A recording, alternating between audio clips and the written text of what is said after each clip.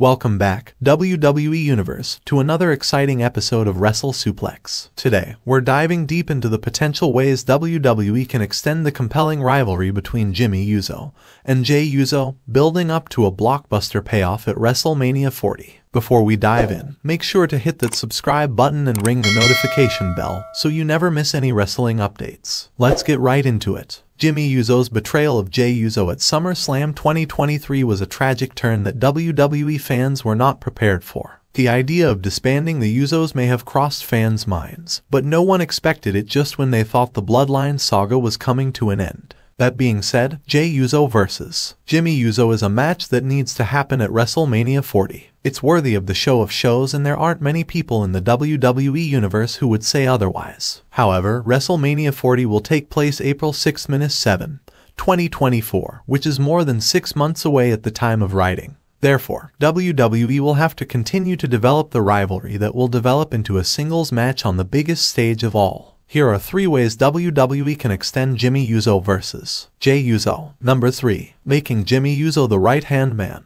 When the Bloodline saga began in 2020, Jey was made the Chieftain's right-hand man. He was the one who would carry out most of Roman Reigns' orders and make sure he stayed on top with the gold wrapped around him. When Jimmy Uso betrayed Roman Reigns at Night of Champions, the Chieftain turned to Roman Reigns' right-hand man to either set Jimmy Uso in line or ban him from the Bloodline. However, Jey Uso chose his brother over Roman Reigns, ending his tyranny over his brothers. Now that Jimmy Uso has turned against Jey Uso, this could lead to Roman Reigns and Jimmy Uso reconciling to work together against Jey. In the process of joining, Jimmy Uso is able to act as Roman Reigns' right-hand man to ambush his brother with sudden attacks to break his spirit in front of the tribal chief. Number 2. Focus on a tag team match involving Jimmy and Jey Uso. WWE successfully ran the Bloodline saga for 3 years before splitting the faction. With that in mind, the promotion can keep Jey vs. Jimmy as a developing story leading up to WrestleMania 40 involving the other members. If fans watched correctly, Solo Sikoa showed signs of frustration against Roman Reigns at SummerSlam 2023. Emotions arose shortly after Roman Reigns mistakenly impaled Sikoa instead of Jey. Furthermore, no one should have been involved in tribal fighting.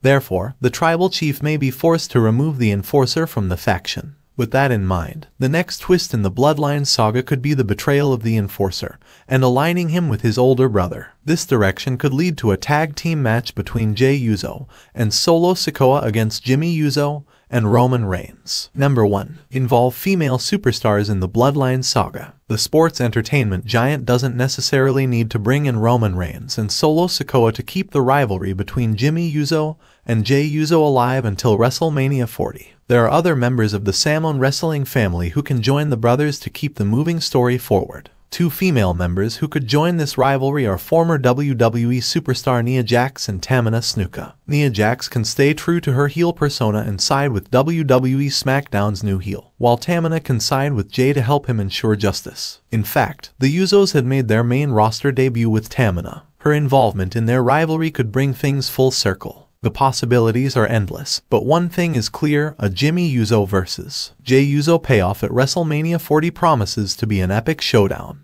Which scenario do you think would be the most exciting? Share your thoughts in the comments below, and be sure to subscribe for more WWE updates and analysis. We can't wait to see how this story unfolds. Thanks for joining us, and we'll catch you next time.